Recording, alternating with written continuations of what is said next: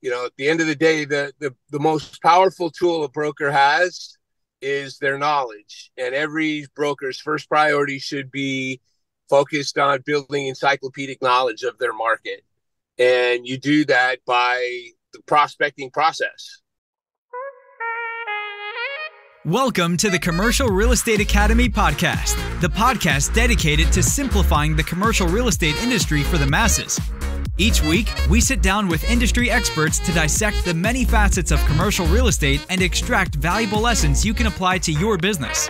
Whether you're a new or seasoned business owner or investor, the Commercial Real Estate Academy podcast will be your go-to resource for all your commercial real estate needs. Now, here are your hosts, Raphael Collazo and Jeff Walston.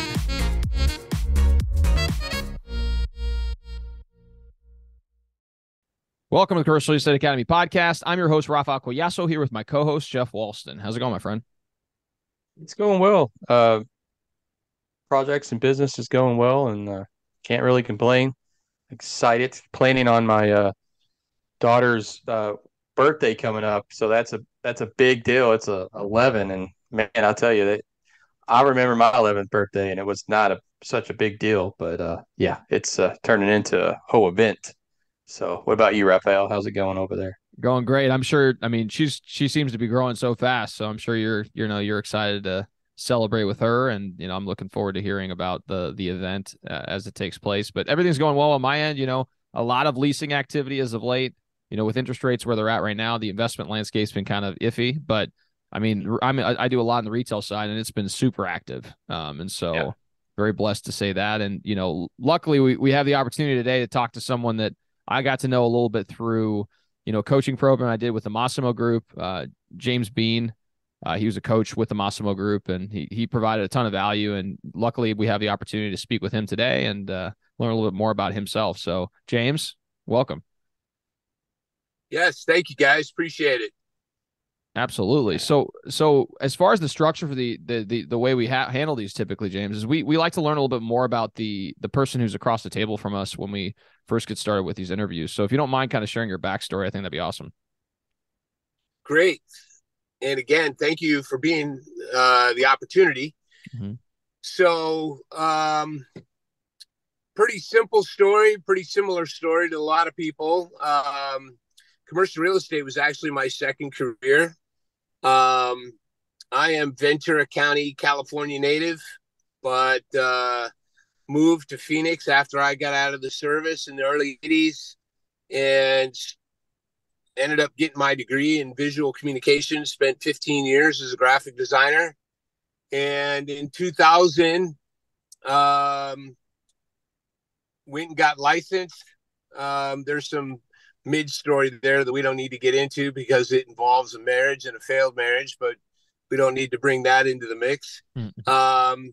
So I started as an industrial leasing user sales broker in Phoenix with a boutique firm called Cutler Commercial. They're still around. They opened up in 1981. They're a driving force in Phoenix for the size that they are. They control probably 6 million square feet of industrial square footage in the Metro Phoenix market, and spent 15 years there doing mostly leasing and user sales that first 10 years. And then in 2010, started focusing more on investment sales. And in 2013, I decided I was going to move home. Just didn't know how it was going to look or work or whatever. And summer of 2014, I ended up getting recruited by Marcus and Millichap to open a brand new office in Ventura. And I ended up moving back home in March of 2015. Spent 3 years with Marcus and Millichap, and then joined SVN, Rich Investment Real Estate Partners, in August of 2018, and have been there ever since. That's amazing. No, and it's interesting you say the second career piece, because I feel like for a lot of people that is the case. I know it was for me. I had previously been in the engineering space and then got into the brokerage side of things about 3.5 years ago. And, there definitely are people that get into it, right out of college, and there's other people that have family in the business and it just kind of is a natural progression. But, it just goes to show that, there's not one size fits all for people that want to get into the space. And I'm sure you applied a lot of the lessons you learned from your prior career to then moving into the brokerage space. Yes, I have. The marketing, advertising career obviously plays a big role in how we put together marketing materials. And now, the way social media is done and all of those things. So, yeah, I'm very grateful for the path that I've been on and the path that led me to where I'm at today. Looking back over the only thing I would change is wish I would have been a little more interested in commercial real estate earlier in life and gotten started earlier. Yeah. Yeah. Oh, for sure. And there's always 20/20 hindsight, but I'm sure that, I mean, the fact that you've been able to do what you have so far, and, the fact you're contributing to so many brokers' lives through your coaching efforts is, I mean, it's a great thing. So. Yeah. Thank you for that. Yeah. So I still maintain a full-time brokerage, which we'll get into. But I did start coaching with the Massimo Group in 2016. And I'm still with them. I am the senior new to business and group coach, as well as one of the elite coach. I was coach of the year in 2020, which is, to me, is kind of extra special because they call me the COVID coach. So that was kind of cool. But yeah, I really appreciate the opportunity to give back to the community that has treated me so well. And, I've got my own little nuggets of wisdom and whatever I can share with brokers just getting into the business and helping them fine tune their business. It's a wonderful opportunity. Was there any thought into getting into like residential real estate, or like what happened that like really pushed you to commercial real estate? So the answer to the first question is no. There was never any thought. I was very fortunate that two of my best friends on the planet, to this day, in fact, I'll be with them next weekend in Vegas for March Madness. Nice. The guys that work at Cutler Commercial, they're both still there.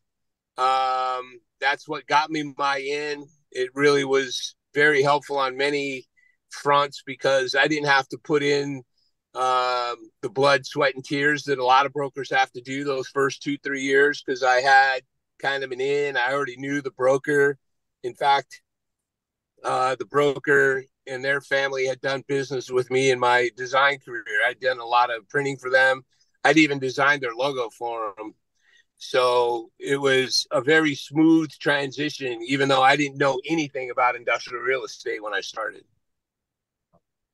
Yeah, I can imagine. And I feel like with the commercial industry over the residential industry, it is much more about who you know to actually get into it. Because I know with residential, I mean, you kind of can hang your shingle wherever you'd like, but even if you have any background in it, like if you studied it even in college, unless you know someone who operates a brokerage or you have a friend who happens to have another friend in the industry, it can be a little bit difficult to break in. So it's always good to have those relationships when you want to break into the business. Couldn't have said it better myself. Yeah, I know for sure. So one thing I'm kind of curious about is, obviously you'd alluded to the fact that, you do work with new to business agents and brokers.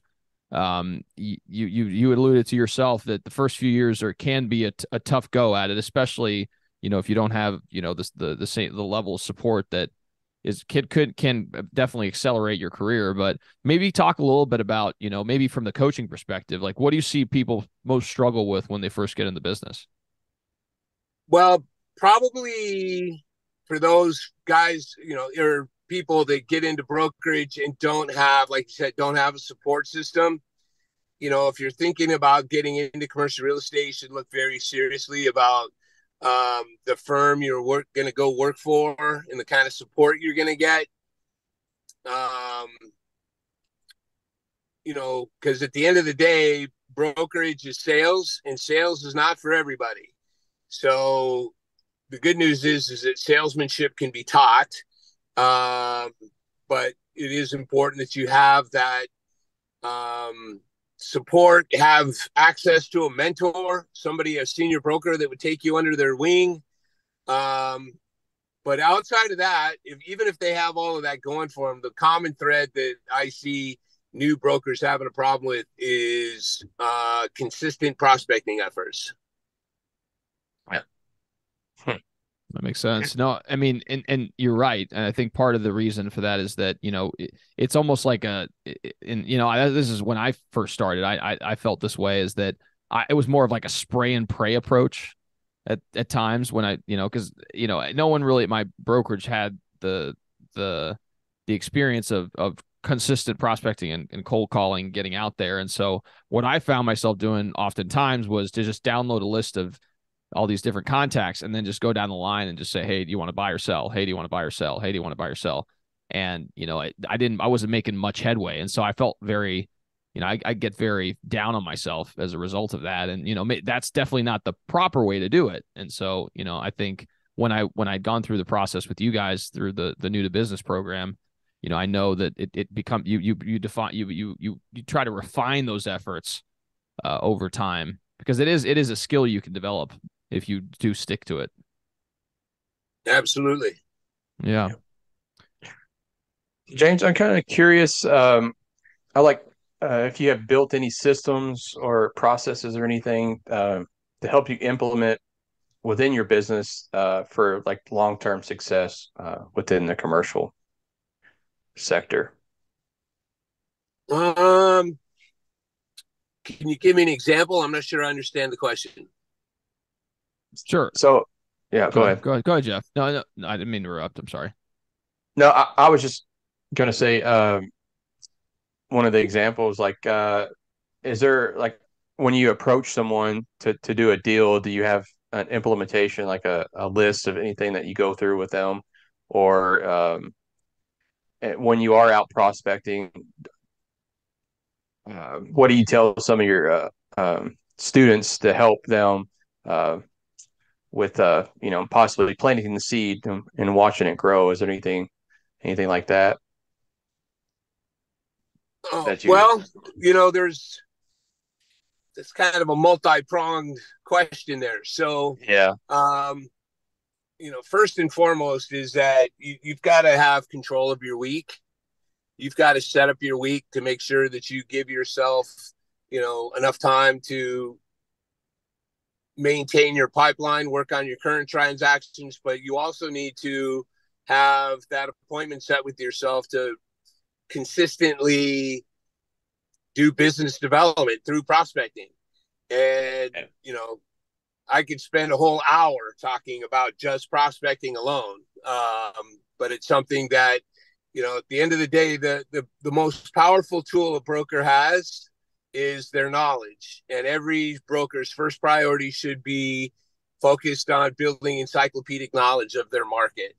And you do that by the prospecting process, calling people, getting to know them, building, gaining data points on, if you're calling tenants, what their address is, how much time they have on the lease, how much space they're using, how many employees they have.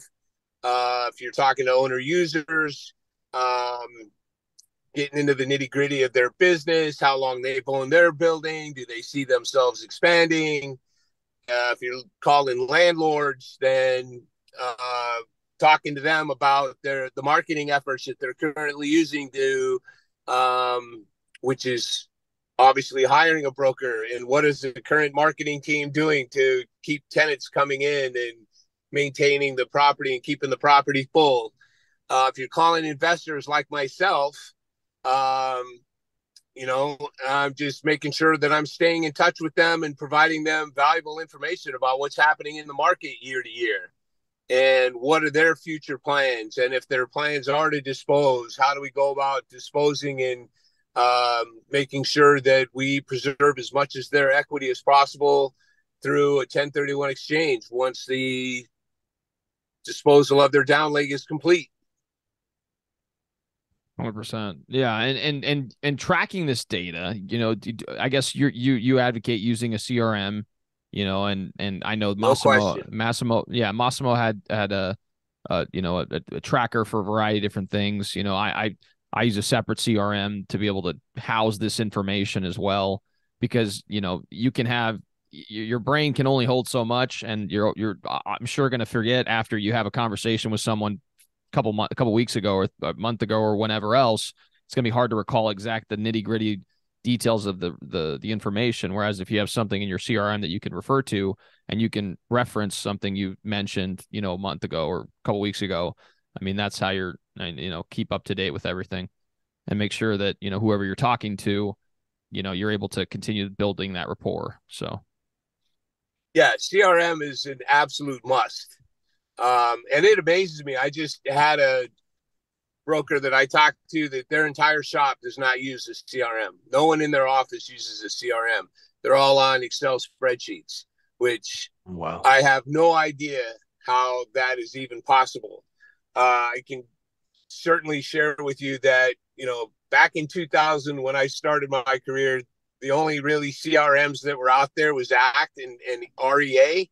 And REA was a very robust, and it's evolved since then to like Real Next, and I think they have even since been bought. But the bottom line is that there is so much technology to make this job and industry very simple compared to the way it was 20, 25 years ago and more.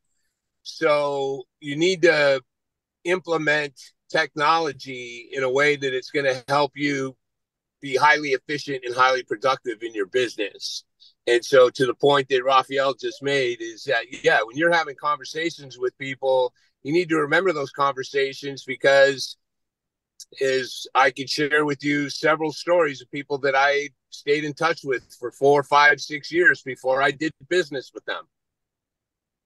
Yeah. Yeah. And I can only Absolutely. imagine. And you can and if you're able to refer back to, conversations you had, I mean, and showcase, whatever important items there are for that individual, it just, again, it helps build that connection, which is what we're trying to do over time. And if you're trying to break in and establish a relationship with someone who ultimately will do business with you, and they're, a high profile individual, all you need is that one shot. And it may take you, like you said, 5 or 6 years. I mean, that's quite a bit of time to be talking to someone. I'll tell you a sales industry standard. This is not commercial real estate specific. Sales people who use the telephone to prospect for sales. So there's a number of industries that do that. So through sales statistics, 80% of sales happen between the 5th and 12th contact. There's several authors out there that have focused on that. Brian Tracy, for instance, has the ask 5 times theory. Because if you're giving up after 3 no's, you're probably only really giving yourself a shot at about 30% of the population. Because 70% of the population needs to be touched at least 5 times, if not 7 to 12 times, before they'll make a buying decision. So in our world, that 5 to 12 contacts is when they will finally decide to hire you for the assignment, whether to be their buyer broker, listing broker, tenant broker, whatever. Yeah. That makes complete sense. And I think that, again, this is a sales role. And so that's something that I had to learn about myself. I didn't come from a sales background. And so it is a skill that you have to refine over time. And, obviously that's some great advice you shared on that front. So one thing I'm kind of curious about, and obviously you alluded to it through, your involvement with the Massimo Group, is coaching. I'm a big proponent for coaching. I've had coaches throughout my life for a variety of different things. I have gone through the new to business program with the Massimo Group as well. What type of impact has coaching had on your life? That'd be kind of curious. Well, I'm a big sports nut. Mm-hmm. I like, football, basketball, baseball, and big time golf enthusiast. And, you can't take anything you do to the next level without a coach, pure and simple. Tiger Woods has had multiple swing coaches. You go to baseball, they've got your trainers, they've got your swing coaches, they got the pitching coaches. Look at the staff they have on football teams. So coaching is a must if you want to become the best of the best at what you do, regardless of what you do. You know, people that are gym rats, they hire personal trainers. It's the evidence is all out there that how important coaching is. And the difference that coaching has made in my life, you know, there weren't coaching programs when I started my real estate career, but I had mentors, you know, and I wanted to be a top producer. And one of my sales coaches that I had told me, they say, look, if you want to be a top producer, do what the top producers do. Because top producers do the stuff that no one else wants to do. So if you find the common threads that top producers do, you will become a top producer. That's awesome. Yeah, success leaves clues, as they say. That's right. I'm kind of curious on your whole approach of your coaching process towards like the younger agents. Could you like maybe give a scenario of one instance of how you maybe helped a younger agent? Well, that part is really simple. You know, the Massimo Group provides the platform and the content. And I just, you know, everybody's a little different. And so it just comes down to doing the work, implementing processes. That works. Okay. Yeah. And following that specific type of process where, you know, you talk about the time blocking, you talk about, you know, the prospecting, you talk about, you know, researching, you know, that was a big part outside of the 8 to 5. You take time to research your market and update your CRM and database to make sure that, you know, you're an expert, so that when you have conversations with owners or lease to tenants or whoever else, you're educated about the market and can provide unique value. Right. And that's iterative. That takes time. And, you know, if you follow that process over a period, then magic begins to happen. So, yeah, you know, and I appreciate you guys talking to me about the coaching, you know, but that's not even 20% of my business. That's kind of a side hustle for me. Sure. No, and that makes sense. And that's one of the reasons why I wanted to kind of dive into more in the investment sales side, because, you know, obviously that's your primary focus. And, you know, I'm kind of curious about how you see the current environment, what you see in the current environment. Obviously, as we're recording this, we've had some shifting economic systems going on. I mean, obviously, interest rates have began to spike a little bit. Although the job numbers look great and the economy is still doing very well, you know, there is some concerns regarding what the future holds. So how have you been managing this particular environment such that you're able to best serve your clients? Well, you know, fortunately in the investment world, nothing has really shifted to where it's moving the needle, so to speak. I think velocity has definitely slowed down a little bit. There's people that, you know, are kind of in a wait and see period.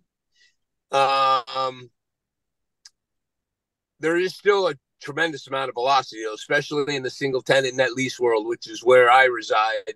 And I think that's just something that, you know, until something really shifts, the interest rates has caused that a little bit. I think because it's just been over the last 6 months where the interest rates have really moved, that it really hasn't had the effect yet. I think it's coming, and that is especially around expiring debt. You know, people that put 10-year money on their projects in 2014 are probably starting to squirm and sweat a little bit. Or even people that are they have expiring debt this year. So I think that, coupled with the fact that until we're completely done, clear, and complete with talking about the pandemic and all the moratoriums go away and the free money go away, and when the free money dries up and reality sets in that here we are and here's what it all looks like, then I think that's when things are going to really, you're going to really start to see movement. What kind of movement?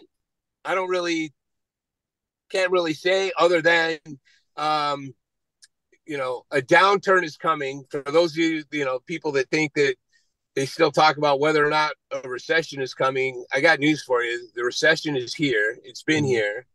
There's plenty of evidence to back that up.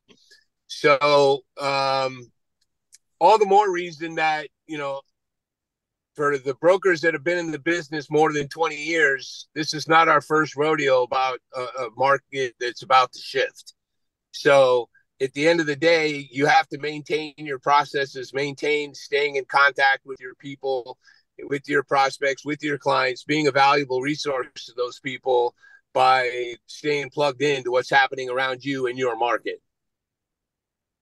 100%. No, I couldn't agree more. And obviously, I feel like, and you could correct me if I'm wrong, I don't operate too much in the single tenant net lease space. Have you seen, is it primarily, I guess, do you deal a lot with investors that do put debt on the properties, or are some investors, not even subject to, financing? And I guess, how does that work? Most of the clients that I work with, as I have shifted my focus to representing exchange buyers, fortunately, a lot of my exchange buyers are not having to put debt. They're coming out of their exchange. They're looking to just place all cash. Up until last year, there were a lot of people taking advantage of cheap money and doing some great leverage. Unfortunately, leverage, I think, is off the table right now because it just doesn't make sense unless, there are deals out there. It really probably depends on the sophistication of the investor. But, for anybody that's got to place debt, the word on the street right now is, marry the property and date the rate. Yeah. No, I could agree more. And again, obviously they're proposing the sentiment seems to be that they're going to continue to raise rates slightly over the next probably couple quarters. But at some point it will come down. I mean, maybe in 2024, 2025, we'll start seeing a mellowing out. And at that point, like you said, you'll start seeing debt maturing to a point where there's probably going to be a lot of product come in the market from distressed, assets that, they just weren't, they overextended in the good times, and, properties do come to market, and there will likely be price adjustments as a result. There'll be more inventory, less buyers in the market, and therefore adjustments will occur. I mean, it's an ebb and flow. It's economic, theory 101. So hopefully, come 2024, 2025, you'll start seeing, more opportunities in the marketplace to capitalize on those types of assets. I don't know if it'll happen that fast or not. Me and the camp that I surround myself with think that, money's probably going to get to 7% by the end of the year.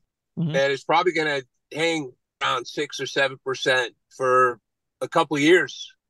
And when you think about it, when you go back and you look over the last 20, 30 years, the healthy markets where there's been healthy, sustainable growth that's where money's been at, in that 5 to 7% range. 100%. Yeah. I mean, back in, I was a military brat, and my dad, we were stationed over in Europe, and we moved to the US when I was 14. My parents bought a house in 2005, I believe. And their interest rate was like 6%, something like that. 6 and change. Yeah. My parents bought a house in the 80s, and their interest rate was 17%. Yeah. It's like a credit card. We hear people talk about it, and they're like, try starting in real estate when the interest rate's 17%. Yeah. I can only imagine. People get too Americans get spoiled really easy, and so when money was so cheap for so long coming out of the Great Recession, that was the time that people should have been leveraging to the hilt because money was so cheap. And the people that did that and did it smartly are going to win and make fortunes. The good news is that throughout my career, I have a lot of clients that have made a lot of money with property, acquiring property where interest rates were north of 7%. Sure. Yeah, I mean, because they've been in the game so long, I'm sure, and they've seen all the different ebbs and flows. And really, if you take out, like you said, if you take out the anomaly that is like 2000, maybe 11 to 2021 or 22, I mean, that's an anomaly in history. The fours, fives, 3%. I mean, on my house, I got a 2%, 2.5% interest rate. I know people who've gotten hovering low twos for their interest rate. I mean, that's less than inflation. So like literally that money is free. You're Pretty paying much. back. You're literally getting free money to buy these properties. And so that's where I think, the opportunity lies going forward, because I mean, I can't tell you, I mean, I'm sure you've seen it in the digital space where, I mean, everyone and their mom was creating syndications to buy these primarily in multifamily. That's where I think there could be a bubble. Just because I feel like there's so many people out there that were buying these properties at increasing rates, and a lot of it is on relatively short-term debt. I mean, 3 to 5 years, maybe you mentioned 10 years. That's not. I mean, if they went Fannie Mae, Freddie, maybe, but for the most part, you got a very short period of time where they can either sell or refinance or whatever else. But I don't know. I'm interested to see how that all plays out over the next few years. Yeah, it's going to be fun. It is. Yeah, well, fun for some, but it's not fun for others.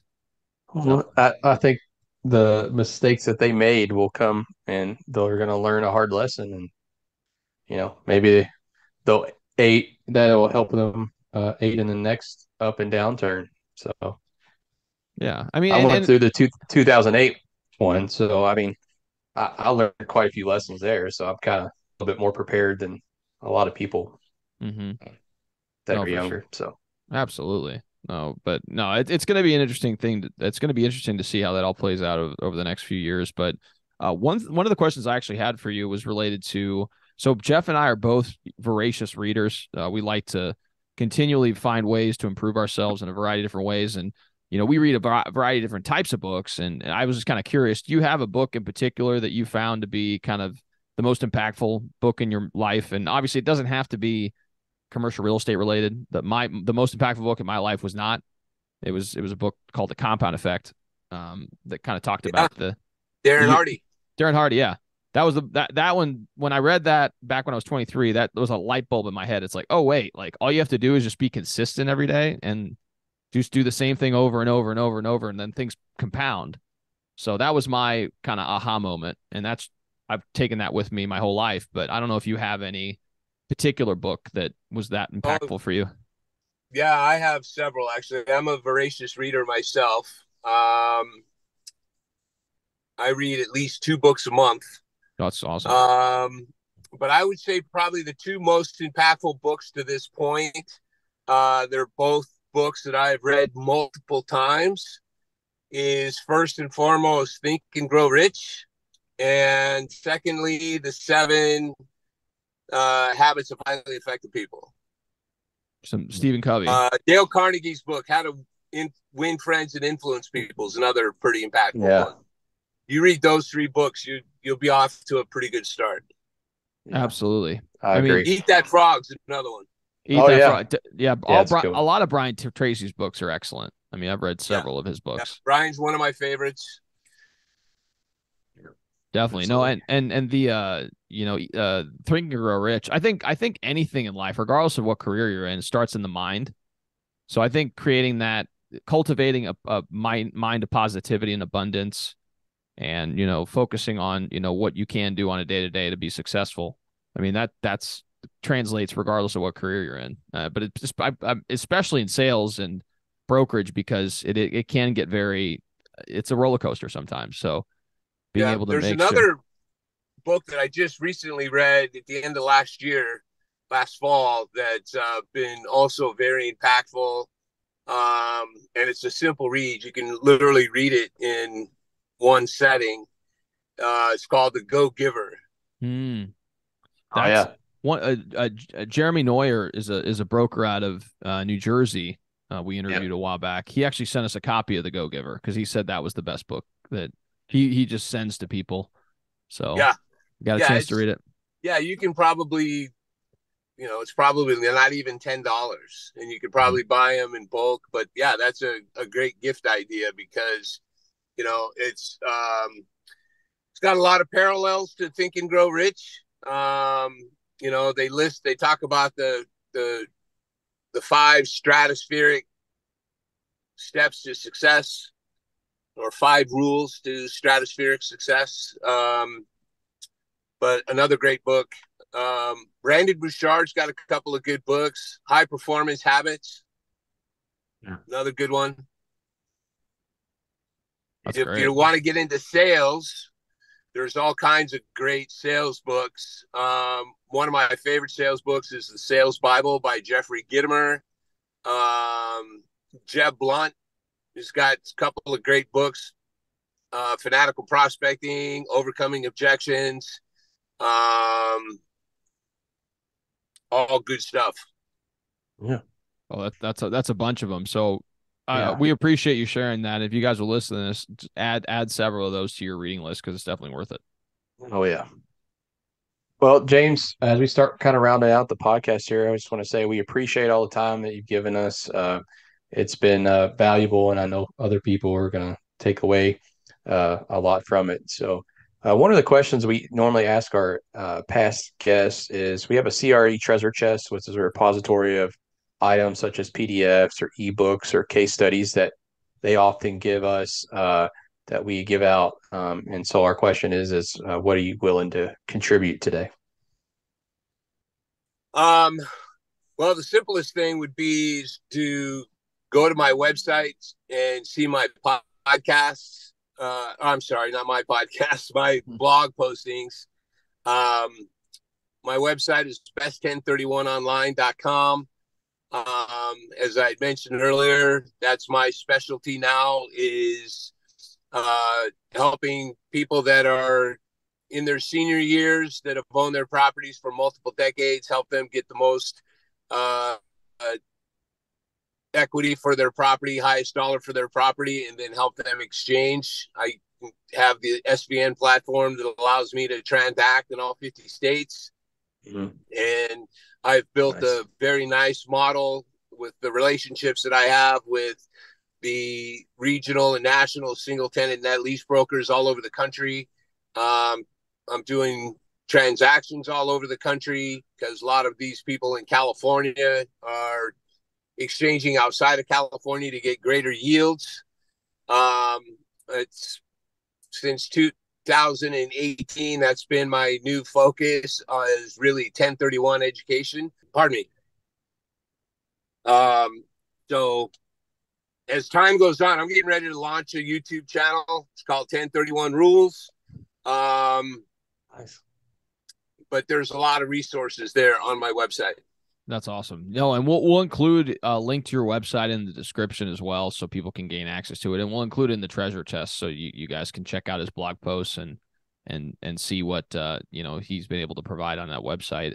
As far as people wanting to get in contact with you, let's say they're owners that fit that description, that want to do business with you, as far as doing 1031 exchanges, or maybe they're brokers that are wanting to just to have a conversation about ask questions or whatever else. What's the best way to do that? Well, my email is james.bean@svn.com. Again, for the agents that want to go to my website, there's a agent registration in the top right-hand corner of the homepage. It says agents, click here. That'll take you to a registration page where I'll get all your contact information. If you have clients that are needing to do a 1031 exchange, but you have never done one, I offer referral fees from 30 to 50%, depending on the situation. That's one of the things that I've also become known as a broker's resource.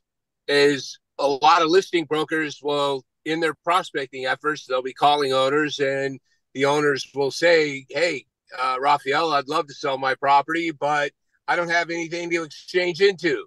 Or many older people think that they own their apartment, they have to exchange in an apartment, which is not the case. Like kind doesn't mean you have to exchange into the exact same type of property. So I'm out there to be a resource for the brokers that really want to use that. They can reach me on all my social channels. I'm at 1031 Broker James on all social channels, and you can reach me there as well.